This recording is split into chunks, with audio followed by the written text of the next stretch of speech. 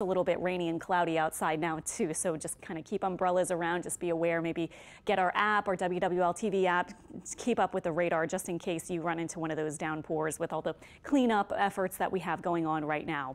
This is Invest 91L, and you can see it's sort of trying to get a little bit organized, but it has not done so just yet, and it is running out of time. It's going to have this general area to try to develop with a medium chance of developing into a depression or maybe Tropical Storm Mindy. We will see, but really we've been saying our big impacts from it are no longer looking like for the New Orleans area.